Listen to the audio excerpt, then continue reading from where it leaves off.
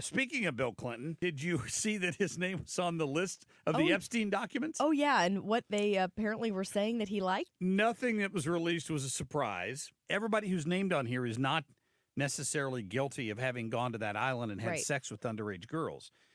Even Bill Clinton, who somebody said likes him young, I mean, that might have been a reference to Monica Lewinsky for all we know. I want to know if Jimmy Kimmel's on that list. I don't think he is, but the fact that Aaron Rodgers randomly called him out makes me skeptical. Well, apparently he was, from what I read, best friends with Jeffrey Epstein's chef or something like that.